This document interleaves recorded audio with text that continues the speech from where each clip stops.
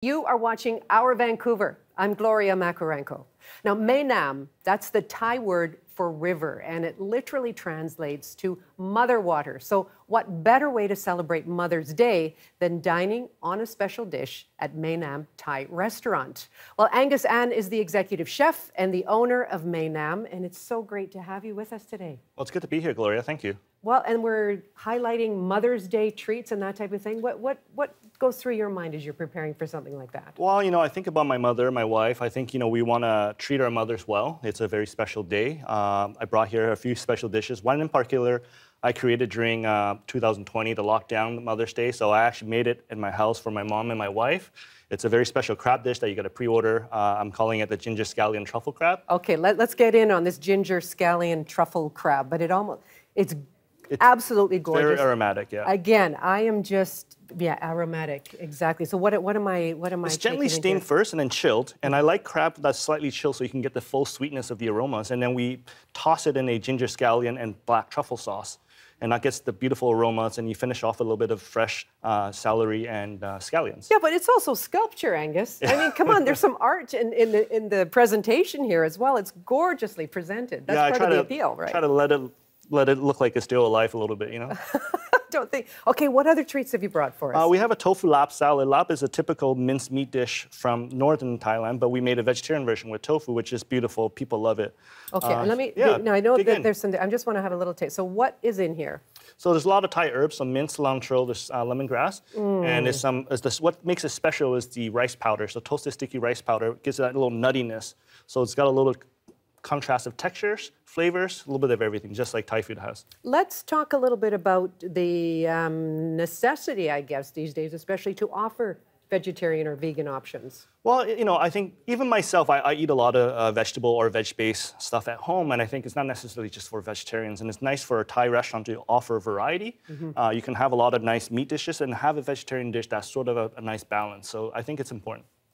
I'm getting the fresh basil. I'm getting the herbs. It is so light and lovely, but then a little bit of a tang on the edge as well. Part of our new spring menu, yeah. Beautiful, beautiful. Okay, what else have you got for us? We got a beautiful grilled prawn curry. It's called a chuchi, which is a dry style curry that you grill and then you serve it on a dry curry. Here we have... Wait, just stay here a little bit longer. You just don't go... So where do you source your seafood from? Because you've got the crab here, you've got these gorgeous prawns, and I know this is West Coast, but what's your approach?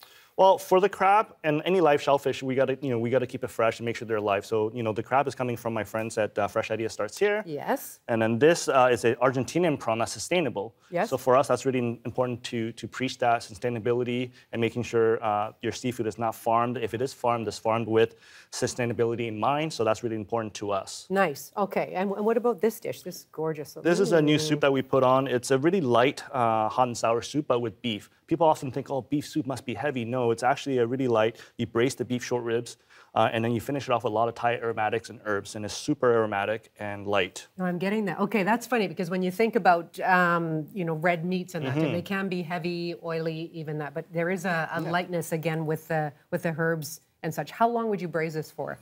You braise it for, depending on the size of the rib, anywhere from 2 to 4 hours until it's tender. Yep. And then you basically would take the broth that you braise it in, a light kind of chicken base or even water if you want, and infuse it with the aromatics. It's delicious. And what about these little treasures? These are beautiful flour dumplings called chomon. It's made from tapioca and rice flour, and inside is stuffed with caramelized chicken and peanuts and shallots.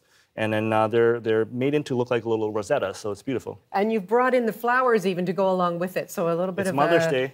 It is Mother's Day as well. And what about your cookbook? Tell me about this. Oh gosh, we launched that. We launched that during the pandemic.